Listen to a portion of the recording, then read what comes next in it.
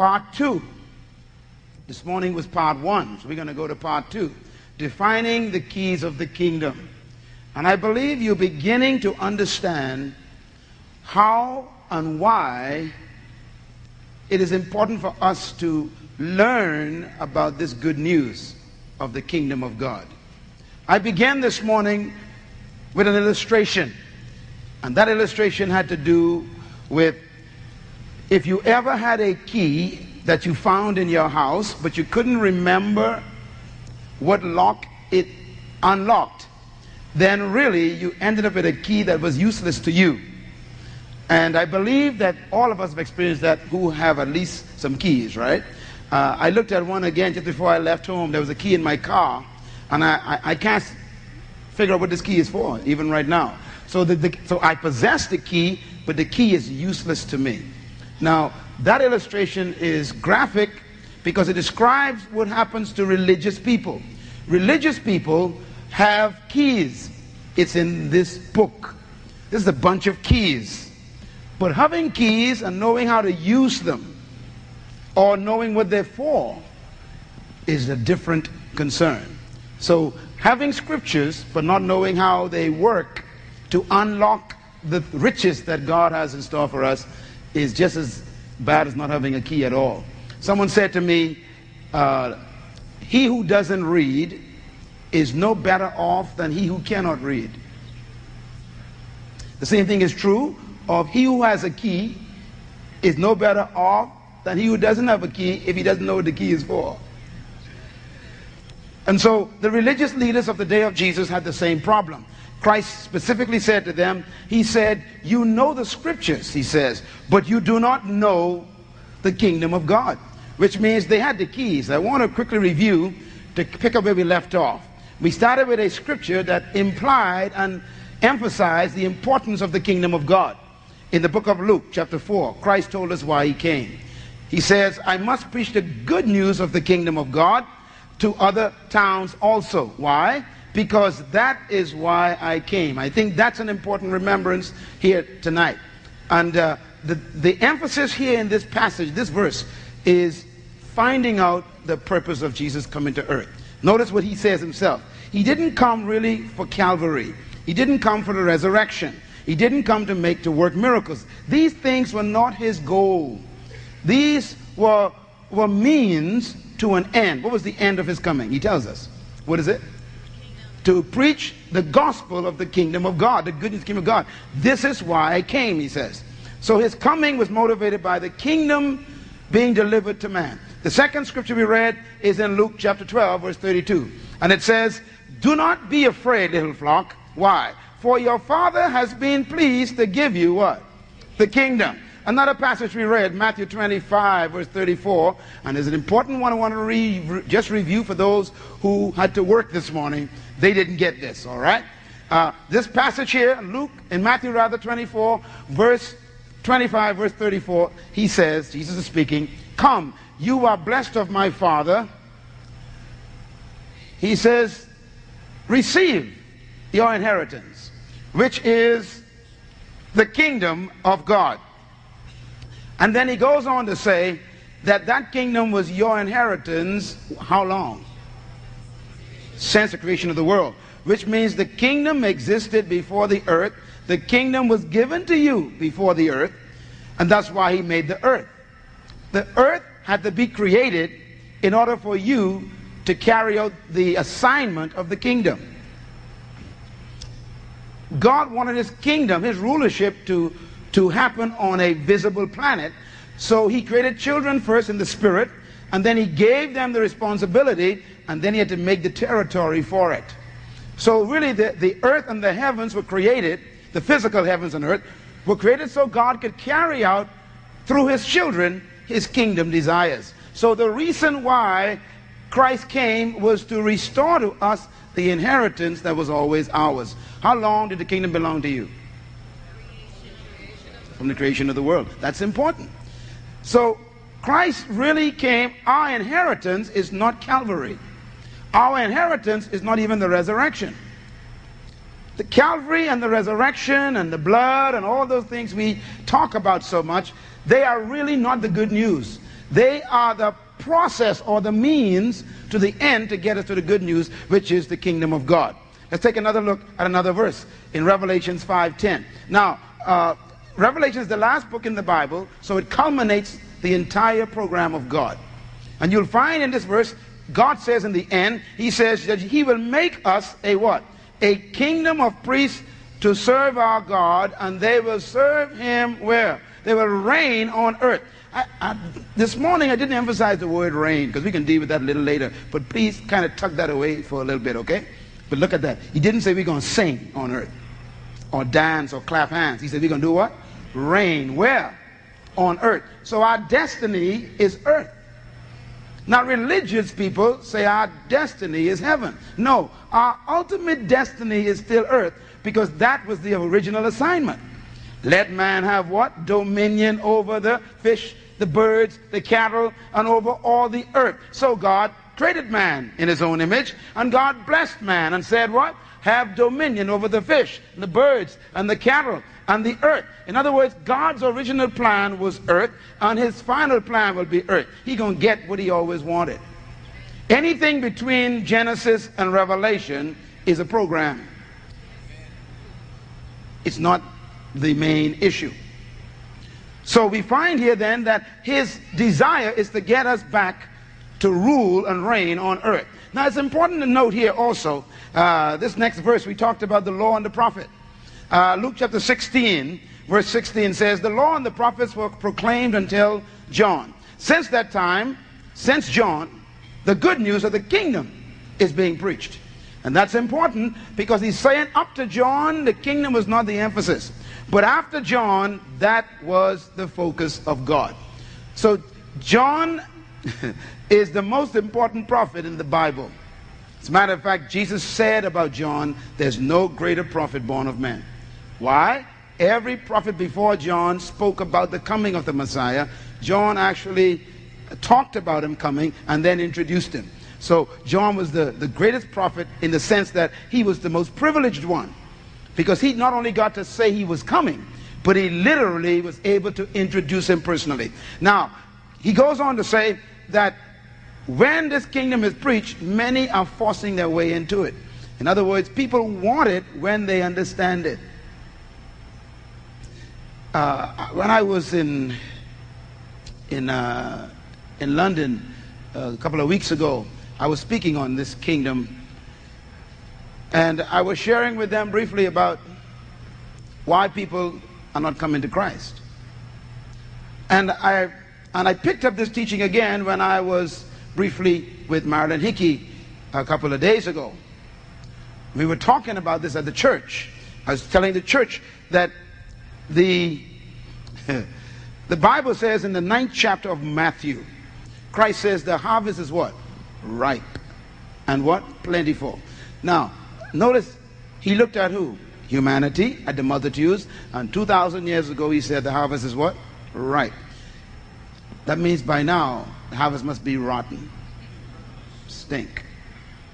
You know, if you keep apples or mangoes and don't pick them, you remember what happens, right?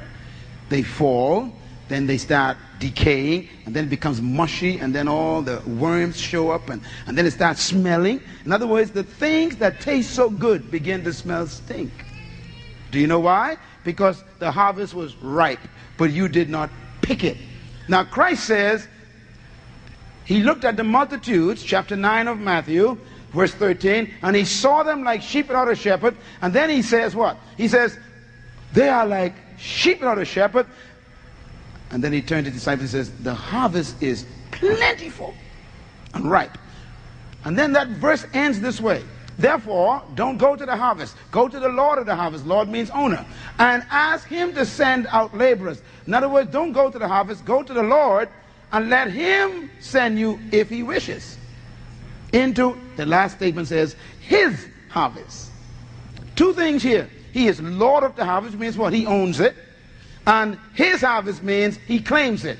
Which means every unsaved person on this planet, whether they are Buddhists, Hindus, Muslims, Shintoists, Scientologists, Unitarian, Moonies, it doesn't matter who they are, Rastafarians or atheists.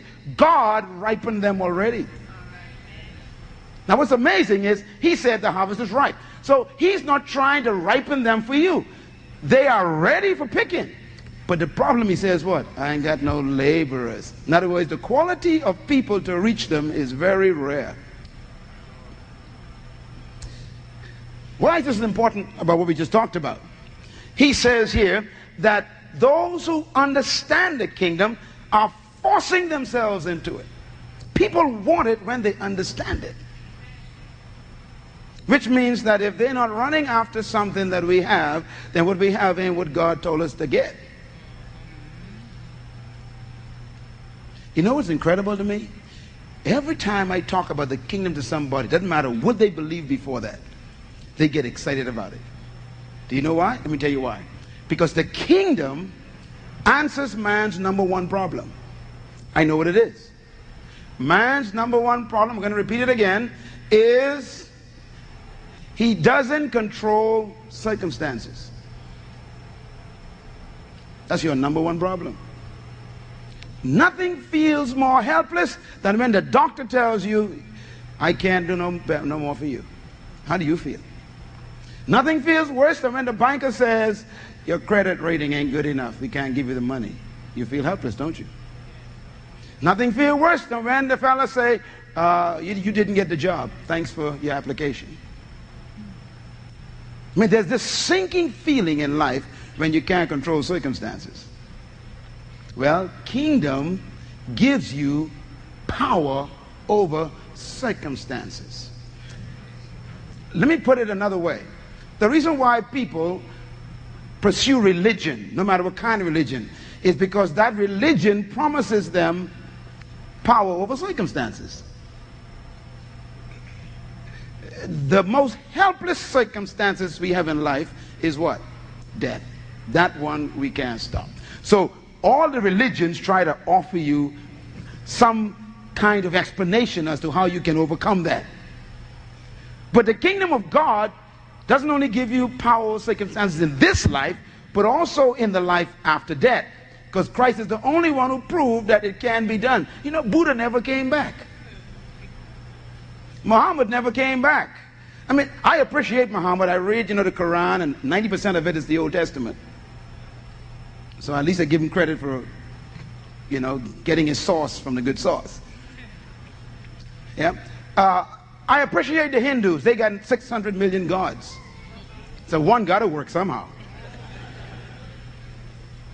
But no Maharaja ever came back from the dead. So they're still not certain that they could control the circumstances of death. That's why the resurrection is so important for the world, because Christ not only showed that we can overcome poverty and lack and the elements like the wind and the ocean, but he also showed we had authority over what? Disease. He healed people, and authority over demons. He cast them out.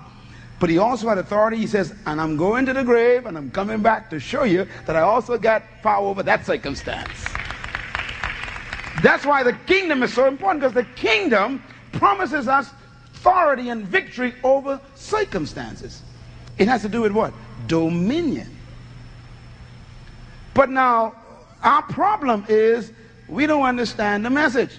So let's talk about what a kingdom is again real quick. A kingdom includes, this list is not exhaustive, but I'm going to give you some of the basic elements of a kingdom. And that's what Christ preached. First, a kingdom has to have a king. That's a sovereign. Secondly, it must have a territory. In other words, a domain over which it has influence and rules. Thirdly, a kingdom must have citizens. Now, I want you to note here that this kingdom we're talking about has been misunderstood and turned into a religion. Jesus hated religion. His number one opposition was from religious leaders, and they were the only ones he woed. You remember that?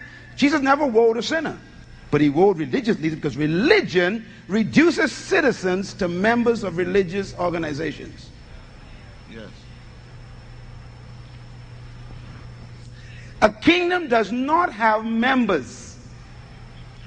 Church have members. Church, religious groups. It's like Rotary clubs and key clubs and church clubs. We all just a bunch of clubs. We become members. And so we don't experience the reality of the kingdom life because we are religious members. My number one goal for the next 2 years is to transform you from being a religious Christian to a kingdom citizen. Because if I ever get that done, you're going to have responsibility to take charge of circumstances. So a kingdom has citizens. By the way, the difference between a citizen and a religious person is that a citizen is a legal element. It's a legal person. They have rights. A religious person has emotions. They try to appease their God. So they offer offerings. The pagans are religious people. And, boy, that's a good one. I just felt that one. The pagans are religious people. So if you study Hinduism or Buddhism or Shintoism or all the isms, you'll find that those people, they keep offering things to their gods, like food or money or fruits. They even cook food for their gods and put it out under the little plates and things. And when the rats eat, they say the God ate it. I mean, it's incredible. If you study these religions, this happens. Now, why do they offer those gods things? They tell you why. Because we don't want the God to be angry with us, or they want the God to protect us. In other words, if I do this for you, you do that for me. If I do this for you, see, there's this appeasement going on. So when a hurricane comes, or a tidal wave comes, or lightning strikes somebody, they say, the gods are angry. See, so now they're afraid. Oh God, we didn't do something to please that God. That's religion. Well, is Christianity any different? If you give $10, you'll get 100. See, we still warped up into that appeasement. Let me tell you something. In a kingdom, you don't appease the government. If you are a citizen, ain't no appeasement involved in that. What's involved in that? Rights. Once you are a citizen, you can make demands. Oh, you ain't understand me. A government is there not to be served, but to serve the citizen. That's why Jesus says, come unto me if you're heavy laden, I'll give you rest. He says, cast all your... In other words, it's reverse. In this kingdom, the government works for you, but in religion, you work for the religion. You're not a citizen. It's a very different contamination that we have in our religious relationship. And then fourthly, every kingdom has a constitution, has to have a covenant. We call it, of course, in our constitution, the Bible. And then fifth, every kingdom has laws. There are laws that have to be obeyed for a kingdom to work, and everybody must obey the laws. And then number 7, every kingdom has a government. That is the ruling authority. And number 8, every kingdom has what? Say it loud. Privileges. Say it again. Say it again. Say it one more time. Citizenship is a privilege. I want to stress that. You don't have a right to be a citizen. But once you are a citizen, you got rights. There's a big difference. That's why it's difficult to become a citizen of any country. Because citizenship is a privilege, and it gives you privileges and what? Rights. And that's why citizenship is so important for everybody in the world. An illegal immigrant has no rights and no benefits that they can demand from a government. The same thing is true about the kingdom of God. You know, Christ was in that synagogue that day, you remember, and the woman was bent over, she was sick, and I tell this story often because it's such a good example of kingdom. And he was sitting there, and the Bible says he stood up. Now, he's about to do something. Everybody know, oh boy, here we go again. It was the Sabbath day.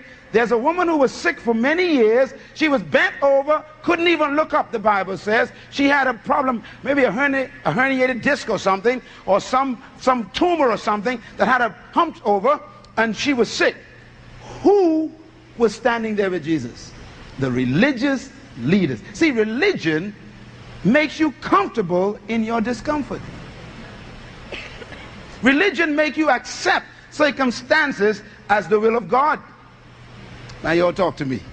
Religion tells you, well, it's the Lord's will for you to be like this. See, so religion makes you accept a condition that you got power to change.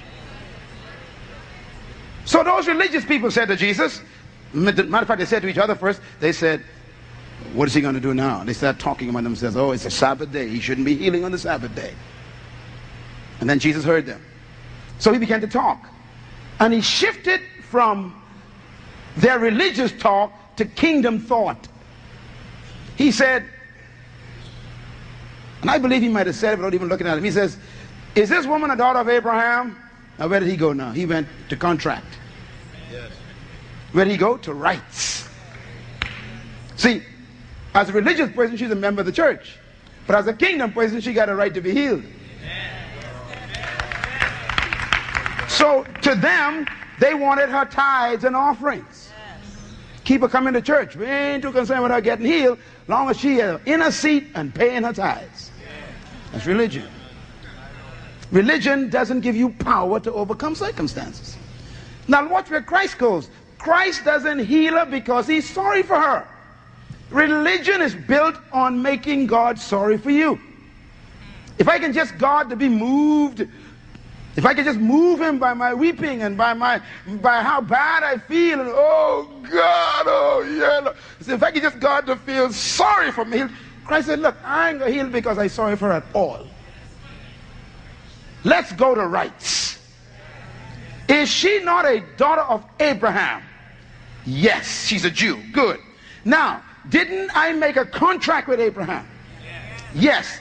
That there will be none of these diseases among you. Is that right? Yes. So once I can identify that disease ain't supposed to be among you, then you have a right to be free from it.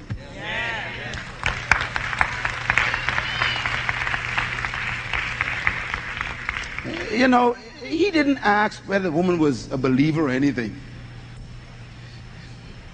Oh boy, I tell you. You don't get things from God. Boy, it's going to be rough now, boy. Oh dear. It's tough to teach us, you know, because I get in trouble. You don't have to be saved to get things from the kingdom.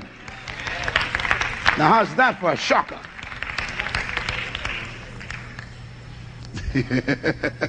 see, okay, you are a Bahamian, right? You're a Bahamian. Okay.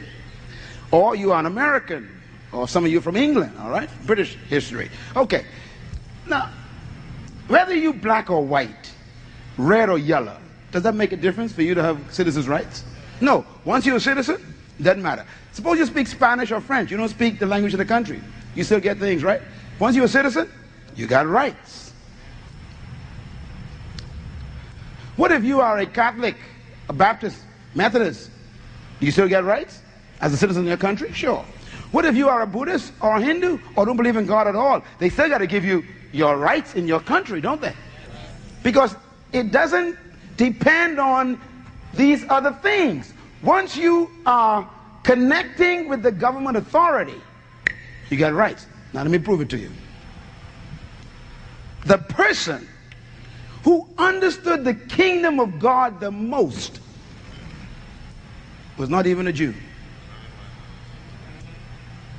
I rest my case. He was a pagan centurion, a Roman. But he understood how kingdom works. This man didn't worship Jehovah. Matter of fact, he was sent there to keep the Jews down, to keep them in order. He was in charge of 6,000 soldiers. Centurion. Powerful guy. And his servant was sick. His personal aide got sick. And obviously, he was tolerating Jesus in these crusades for a while. You know, in his area where he was in charge. This young man came from Galilee, this 30-year-old guy, having these meetings. And I believe his soldiers were on duty to make sure there was no riots, because that was their job, to keep everything in order. So I believe the centurion came many times and listened to this young man preach. Listen to Jesus talk about this kingdom. And he was intrigued at this guy. And he also, of course, observed Jesus, doing things, and probably heard that he healed people. But now he has a problem. What do he have? What does he have? A circumstance that he cannot control. So, do you think he tried everything he could? Yes. He has money. He had power. So he sent the guy to doctors, I'm sure, in the area and tried everything. The guy wouldn't get well. So he says, let me try this guy who taps into another source. Well, I'm getting excited now. Everybody's a heaven. See, when the doctors finish with you, you better have another key that can tap into a heavenly health source. So this pagan centurion decided, this man could heal my servant. So he came to Jesus. He said what? He says, sir, my servant is sick. Before he was finished, Jesus responded. That's interesting to me. Because usually Christ didn't volunteer. But in that instant, before the man finished, Jesus volunteered. He says, my servant is home sick. Christ says, I will come and heal him. Then the man said, you don't have to come. Well, you're going to study this kingdom thing. It's heavy. The man said, I understand what you understand. You and I got an understanding. The understanding is this. Caesar is in Rome. I am thousands of miles away from Rome. I am in Palestine, here in the Middle East. But my kingdom's headquarters is in Rome, Italy. But I am all the way here in Palestine, and my authority in Italy released me with the same authority in Italy. So when I tell a soldier, go, he doesn't hear me, he hears Caesar. Because of what? My relationship with Caesar. When I tell one come, he comes. When I tell one go, he goes. Why? Because I am a man, quote unquote, under authority. You see, the key to get stuff from the kingdom is you got to move under its authority. And this pagan man shifted and opened a lock. My Lord. He used the key. The guy shoved the key in of authority. Vamp. He said, I know that even now, if you say you are healed and send your word like that, he says, I know that the same way my word works, yours will work. And Jesus responded, listen now, he responded. He says, I have never seen. So great. You're talking about Pharisees, scribes, Herodians. You're talking about religious people in Judaism. He says, look, this man has more faith than any Jew I've ever met. You got to study what this man knew. The man knew simply a key of authority. He said the way you get things done is to understand authority. And Jesus said, go your way. Your servant is healed. And the Bible says when he went home, the same hour Christ said that, that's when they told him that the boy got up.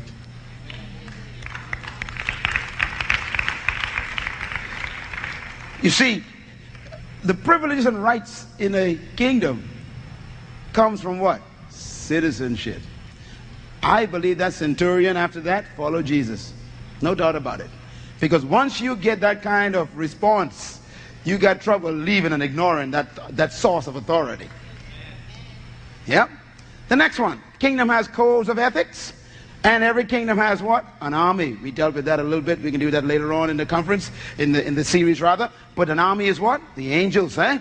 The angels. The angels take care of the citizens. One of the important things here is the fact that in a kingdom, the citizens do not fight. And that's important. Because religion has made the church an army. Nowhere in the Bible, now I know it's a tough statement, but nowhere in Scripture is the church ever called an army. But how many books are written that the church is the army of the Lord and we are in the battle? Jesus never says it, and he never teaches it. Matter of fact, he says that he's given his army charge concerning the citizens. So the kingdom of God, if you really understand it, makes you in charge of the army. Now, who did the army really fight to protect? The citizens. Let me ask you a question. When you become, now this is going to be deep, okay? When you become a soldier, what do you have to give up? Huh? Citizenship. Do you realize that? When you become a soldier, you are no longer a civilian. That's heavy. In other words, I believe God says, look, if you religious people want to become soldiers, then I can't take care of you. You can take care of yourself. That's why you're fighting so much. The angels are so upset at you because you won't let them do their jobs.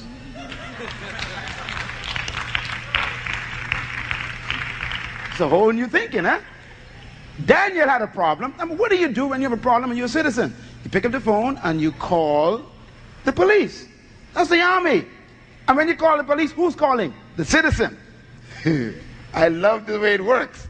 You got the power to pick up the telephone if someone is violating your rights, and you can call the military, the law enforcement agencies, and they have to come. Have to. If you're a citizen, you got authority over the entire police force. That's mind-blowing. Not only do they come, but they put a siren on the top of their car and stop everybody else to get. Y'all don't know what I'm talking about. When Daniel picked that phone up and says, Lord, I got some problems down here in Persia, the angel left the headquarters. On his way down, the siren was on, and there was a traffic jam of demons. And the angel radioed back and said, Michael, I got a problem. Michael came. Open the way. Y'all talk to me, somebody. Doc, Daniel did not fight. Say it with me. Daniel did not fight. Say it again. You know, all this stuff we talking about, intercessory prayer. And see, we got to study that again. Intercession simply means waiting until the police comes. Woo! Daniel just what? Waited. Just 21 days. Daniel said, listen, I can afford to wait because my government doesn't lie. They told me that they dispatched somebody, and if I got to wait 21 days, the guy is coming. And when the angel showed up, the angel said, Daniel, I have come. Here's why. Because of your words. Amen. He said, the day you prayed, when the phone call came to heaven, that was the very day the government released me. Tell your neighbor there's an angel on your way. Come on, tell your neighbor there's an angel on the way. Tell your neighbor, don't give up. Keep believing what you prayed for. Clap your hands and praise God. That's what prayer is all about. Hallelujah. You know, when you pick up the telephone to call the police, you don't have to talk loud. Y'all don't know. Some folks pray, Lord, look, just call. Just, you can even use a cell phone. Just walk around and...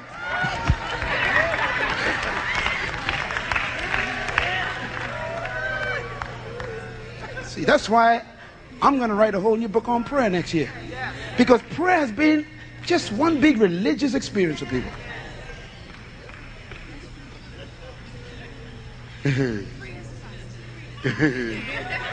Oh, you can't handle this.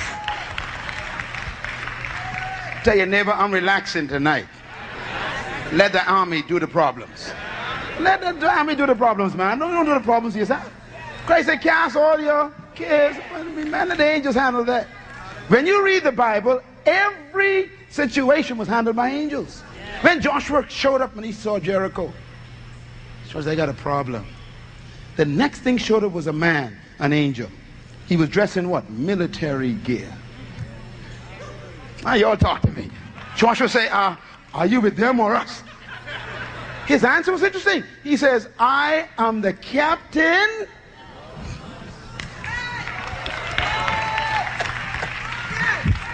The guy says, look, you think I look mean. You just see the guys I'm leading. I'm just the captain of what? The host. Host means what? Armies.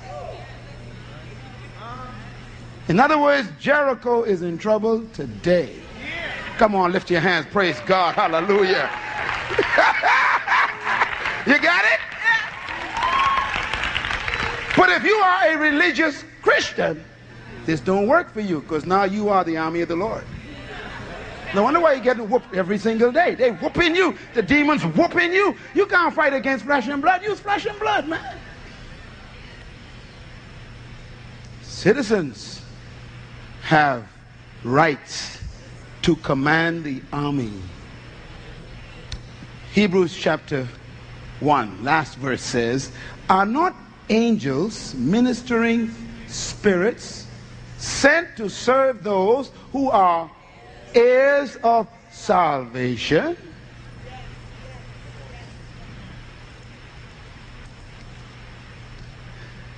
They're here to serve us. Well, how do you get this kingdom to function on you? I brought this scripture up because I wanted to just show you that all Christ really thought about was the kingdom. Now, before he died, he preached the kingdom for 3.5 years. And all he taught was the kingdom. Now he went to hell. He got the keys. He rose again. Now this is after the resurrection. Let's read what it says. In verse 2 of Acts 1. It says, after his suffering, that's Calvary, he showed himself to these men and gave many convincing proofs of his being alive. That was what? His resurrection. He appeared to them over what? A period of 40 days. That means after he was raised from the dead, he was on earth for 40 days talking to these guys. Read the last statement. What does it say? And he spoke to them about what? One subject, the kingdom of God. He didn't talk about Calvary, didn't talk about the blood, didn't talk about even the resurrection. Because Calvary, the blood, and resurrection were the means to the end of getting the kingdom back in them.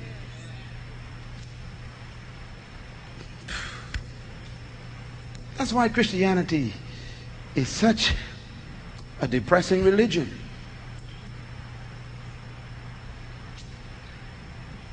Because we sing a lot, but we can't pay our bills. I mean, that's frustrating to say, I got the victory, I got the victory, and then you ain't got none when you go home. Something ain't right. Come on, let's stop fooling ourselves, man. I'm a king's kid, but you can't pay your mortgage. I mean, something's wrong with those two statements. If your father's the king, you can at least pay off your house.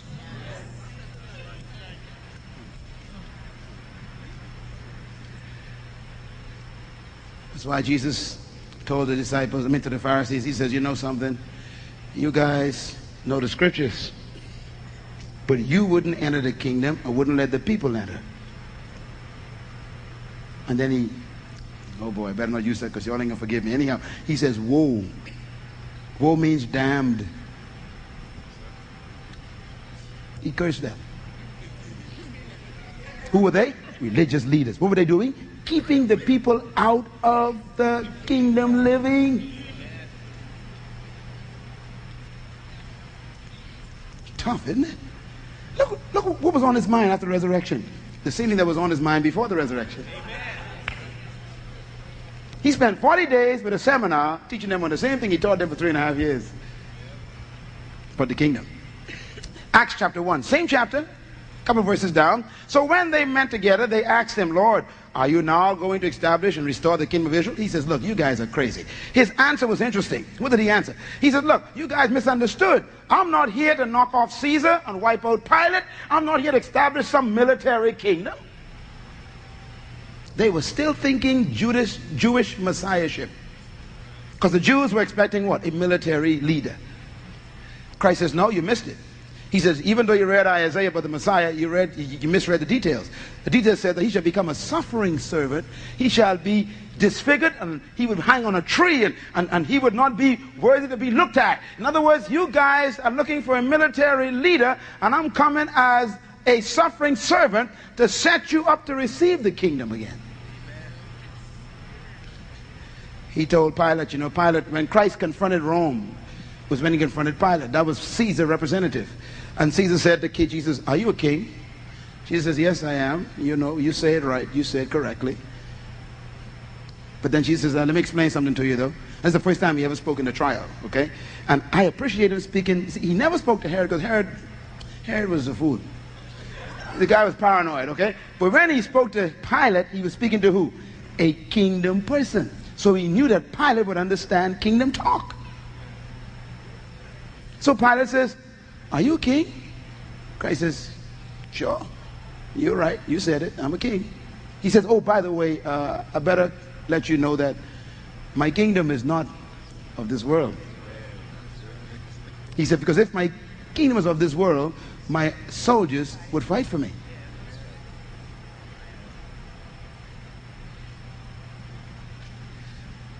In other words, if I was going military, you would have been my servant. Telling Pilate, you're lucky I ain't going military, because I could call 10 legions of angels right here and right now and wipe you out. You remember when he was arrested in the garden? Now, this is good. This is good. Good example. This is a religious person taken into action. Who was a religious person? Peter. Boy, religion like to fight, eh? Ready to fight. They come to arrest Jesus. Peter says, shout. Touch him. Touch me. Tell your neighbor, you ain't got to defend the kingdom. Tell your neighbor, God, no, you can't defend your own kingdom. How can you defend the kingdom of God when you can't even pay your rent? Peter pulled out his sword and started to fight for Jesus. Religious mentality. What did Christ do? Christ says, no, Peter, put your sword up. I don't need you to fight for me. He picked the guy's ear up, put it back on, and then he says, look, he says, even now I could call 10 legions of troops. A legion is 6,000 soldiers. 10 is how many? 60,000. How many moved the stone? 1. If 60,000 them big boys show up, you know you might as well let Jesus go. What was Christ getting across? This ain't military. Now the disciples disappointed him. They're still asking for a military kingdom. His answer was interesting. His answer was in the next verse, verse 8. He says, but you stay in Jerusalem, because this kingdom is what? In the Holy Ghost. You shall receive the Holy Spirit and power, and you shall be what? Witnesses unto me in your home, Jerusalem, in your job, Judea, in your community, Samaria, and your whole world. That's your nation. He says you will be what? Witnesses. Now here's an important I said this morning. We don't understand the purpose for a witness. Witness doesn't mean that you take tracts and you go along the streets. This is religion makes it. That's why the people ain't getting saved. Because you're going around giving out tracts and forcing people to come to you. You saved? You know Jesus? You die, you go. What you smoking for? You better stop drinking. And we attack people. That's not witnessing. Christ says you will be witnesses unto me, not to the people. You got to read the verse carefully. Now, how do you witness unto a person? Well, it's a legal term. In other words, in a court of law, if I claim something to be true, and I am the plaintiff, or I am the accused, no matter, it depends on who you are in the box. If I claim something, and I tell the judge, I'm going to bring witnesses to prove what I say, then everyone I bring to that courtroom as a witness unto what I said, they have to bring what? Evidence. You see, in the courtroom, words are not where power is. It's evidence that's the power. If you bring words, you could lie. So all this talk about, I'm the king's kid, I am God's child, I am. See, and that's why you break, you're poor, you're sick, you're depressed, and you say, I am God's child, but you're broke, you're poor, sick, and depressed. I am God's child, but you're broke, poor, sick. So he said, look, you ain't listening to me. I told the people that my kingdom have overcome the kingdoms of the world. It has power over every circumstance. He says, now get in the box and show them the evidence.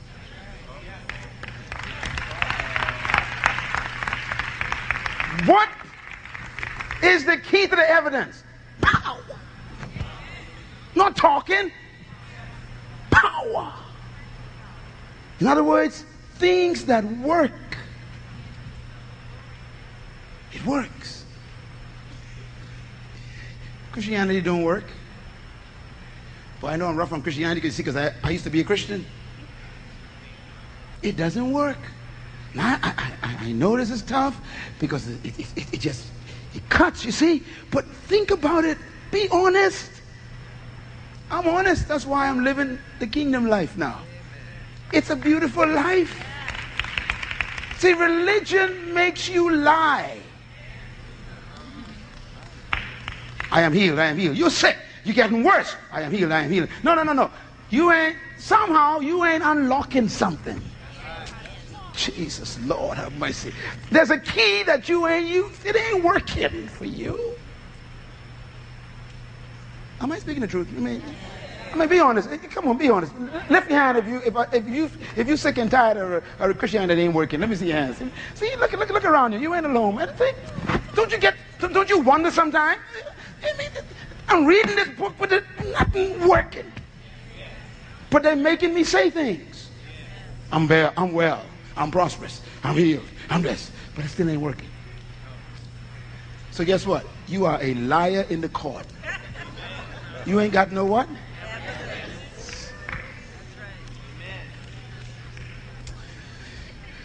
Clap your hands and thank God for the truth a little bit. Oh, hallelujah. Tell your neighbor, I want to be a kingdom citizen. Tell your neighbor, I want to learn how to live in the kingdom. Well, that's our next point. How do you live in the kingdom? I figured it out, and it works. Here it is. It's found in beginning in Matthew 13:11. Jesus replied, the knowledge of the secrets of the kingdom of heaven has been given to you, but not to them. In other words, the kingdom has some secrets that make the kingdom work. That means that you can be in the kingdom and still starve to death if you don't know the secrets of the kingdom. Now, I want you to underline a word, please, in your notes. Write that verse down. Underline the word of. Knowledge of. Not knowledge to. Can I have a bunch of keys, please? Thank you, Pastor Rich. All right, I got a bunch of keys here. Now, let's say that Pastor Richard comes to me, gives me this bunch of keys, and says, I'm going away for 5 years. Here are the keys to everything I own. And he gives it to me. Everything I own. Here are the bunch of keys. I got the keys. What's the problem? I could be there for years trying to figure out.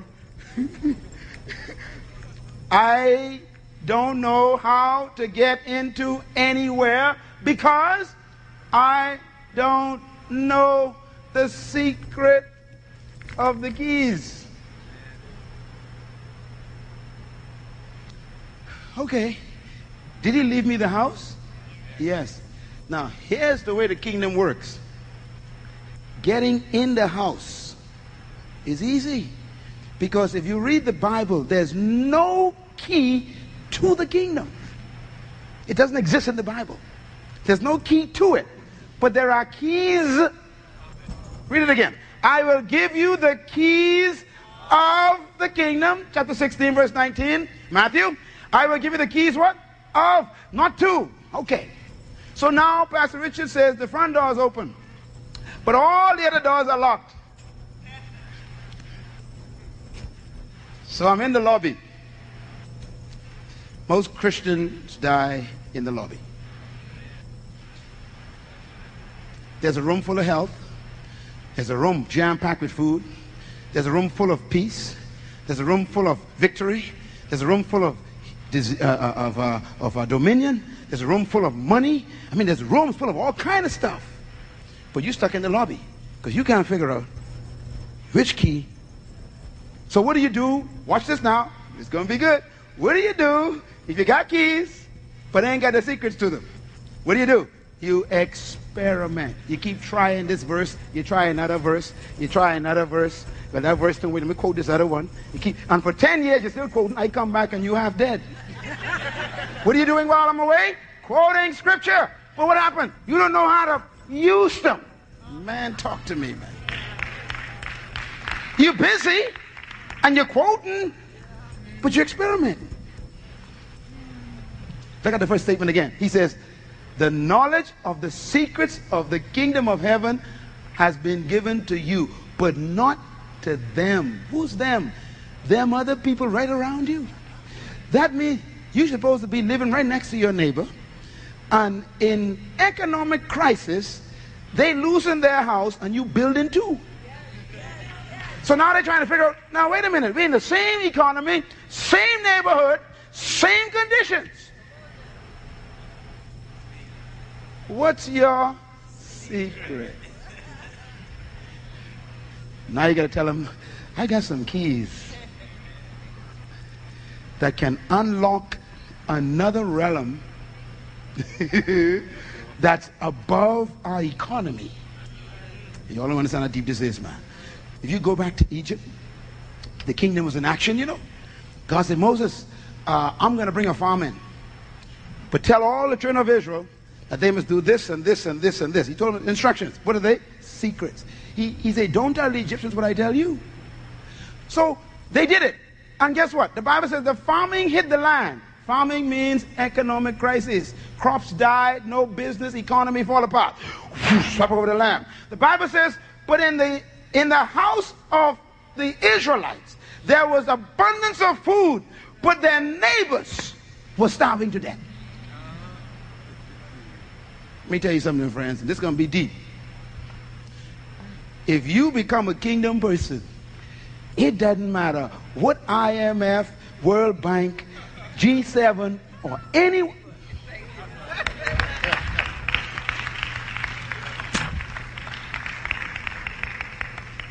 Because you're operating with some other keys and they don't know about.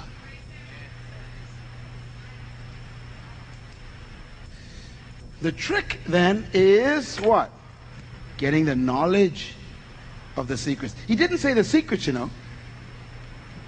It's the knowledge of them.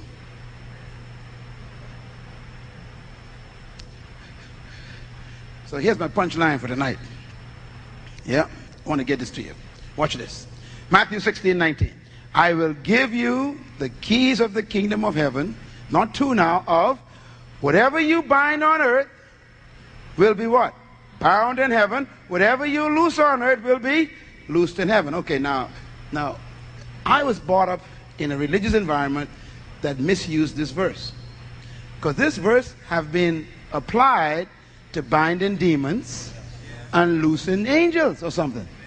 Or binding money and losing money. Is that right? I mean, come on, let's be honest. As a matter of fact, the charismatics have really perfected this particular verse. They perfected this one. Now, but have you noticed it ain't working? You know people, man. They binding stuff and they ain't never get bound. Loosing stuff and they never get loose. Why? Misuse of verse. That's what you call experiment with the key. I hope this works. Read the verse. The verse ain't got nothing to do with no demons. He's talking about functioning in the kingdom. He says, I will give you the keys of the kingdom of heaven. Now, the Greek word for bind is lock. The Greek word for loose is unlock. He's talking about a lock. He says, look, whatever you unlock on earth, heaven have to unlock for you. Whatever you lock up on earth, heaven is locked up with. So if you don't know how to open up something, then heaven cannot get it to you. You get it? Someone get it? He says the key to getting stuff out of heaven is learning how to unlock, how to use the keys of the kingdom.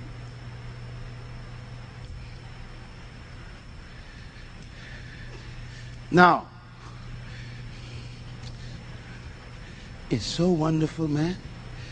Do you know the next verse is? And we're going to teach you on this when we study the keys individually. Because what I've done is I've gone through the entire 4 Gospels myself. I've peeled through every single line, and I have found all the keys. I'm a dangerous man. I found all the keys, brother, and they are in there. Let me give you one. Right after this verse, verse 19, the next verse says, and if you offended someone. Now, what's he talking about? He's talking about keys. He says, look, you want to lock heaven up fast? Have unforgiveness.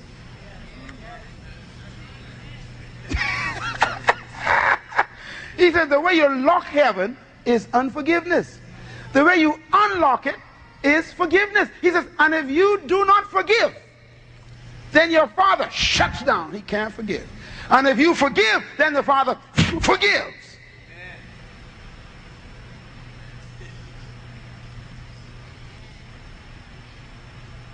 So here you are in a religious service singing, I love you, Lord, and I lift my voice. Sound good. But you bitter against a member across the hall. Or you just had a big fuss with a member of your family and you hate their guts. And you holding bitterness. And here you are, I love you, Lord. Heaven is as cold as an ice crystal. I mean, there is a metal door slammed shut up there.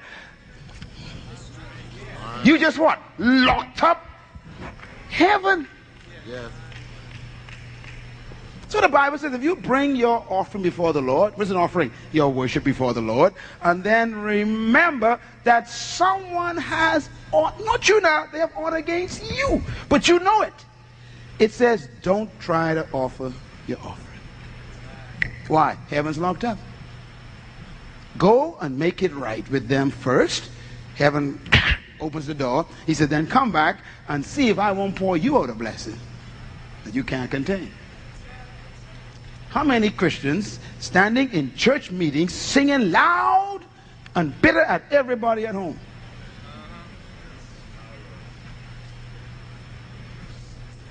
It's one of the keys is forgiveness. Just one of them is forgiveness. So if you're going to live in this kingdom and operate this kingdom, you got to make sure you always have a right spirit with everybody. That is why Jesus said, isn't it this? Okay, if you have an enemy, then what does that mean? They offended you, right? If you have an enemy, they are the offender. Guess what? This kingdom is strange. This kingdom says, if you are offended by anybody, so you must go and make it right. Why? Because one of the keys of the kingdom is you must be what? A peacemaker. Blessed are the peacemakers, for they are the sons of God. These are the ones who God claims to be his children. A peacemaker means that I make the peace. I don't wait till you call me. I am the peacemaker. Well, he hurt me. He let him come to me. God said, no. In this kingdom, heaven's locked up on you. So you don't wait till they initiate the peace. It's a strange kingdom, isn't it? Why? Because the kingdom says you can't have nothing in your life that offends. Otherwise, the place is locked up. He says, so it's up to you. Whatever you lock up on earth, heaven locks up. And when you loose it on earth, heaven looses it. Well, you all are quiet. You know why? It's down to the practical stuff, isn't it? Yeah, see? It's the nitty-gritty of the kingdom. See? That means you can live any moment with anger, bitterness, malice, deceit. Why? Heaven's is a cold steel door locked. Imagine if you would live in that way in the kingdom, man. There'll be no hatred, hurt feelings, fighting and divorce and brokenness.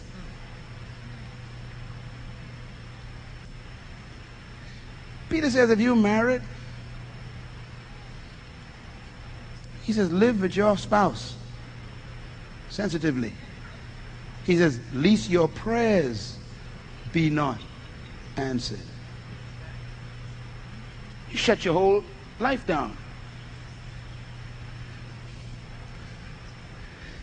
But I ain't speaking until he speaks. Listen, let me tell you something. You can't afford that.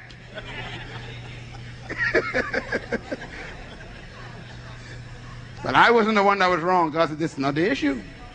The issue is there's offense in this house. So every prayer ain't working. Heaven has shut the door.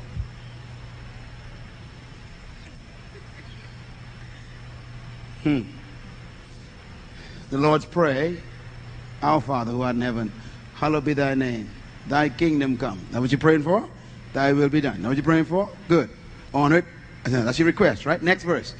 Give us all we need for daily bread. No problem. God said, okay, I got your request. Now let's get the next thing in. Forgive us. In other words, heaven ready to release this thing you asked for now, but God said blocked up. Why is that in the prayer? He said, well, that's how you unlock the thing. Forgive us our debts as we forgive those who offended us also. And then while we're at it, don't lead us into another one. What? Can't afford to be offended? No offend? Tell your neighbor, this is good stuff for you. Tell your neighbor, you better love me and forgive me for your own sake. Look at verse 10. The knowledge of the secrets of the kingdom of God has been given to you, but to others I speak in parables, so that though seeing they may not see, and hearing they will not understand. We can deal with that sometime later on. Luke 11:52 says, woe to you experts in the law, because you have taken away the key. Oh man, look at what he says. See, you never saw this stuff before. He says, you experts in what? The law. These guys knew the scriptures. They memorized. Man, listen to me. Let me tell you something. Yeah. Memorizing scripture don't get it done.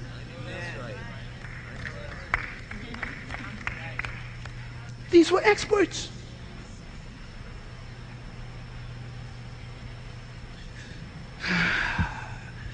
The kingdom doesn't work for you because you know the whole book of Galatians. These guys, let me tell you what, these guys didn't read the Bible part-time. This was their full-time duty. But listen to the words of Jesus to these religious leaders. He says, woe to you, teachers of the law. Not just experts, but teachers of the law. You hypocrites, because you have taken away the key to what?